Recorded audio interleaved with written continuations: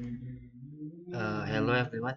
Today I'm going to show you how to enable any API service in Google Cloud without using any credit card.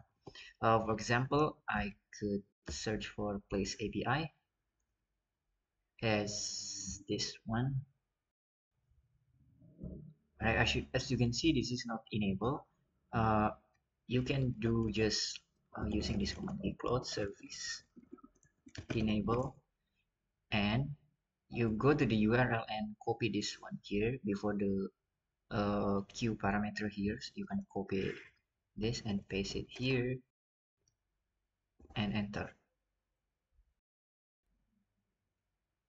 and it is just enable. You can check it by going back and enter it here again, and as you can see, API is enabled. And to disable, just change the enable to disable, and you can pretty much do this for any API. I don't know. Most of the time, I just use this command for map specific API like direction API. And let me try this again. Okay, this one direction API. Just I'm gonna use the previous command. Just change the ID here. Look at the URL here. It always ends up with googleapis.com here.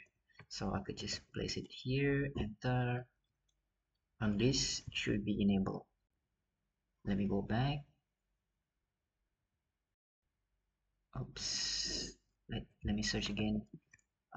Direction API. This should be enabled as well.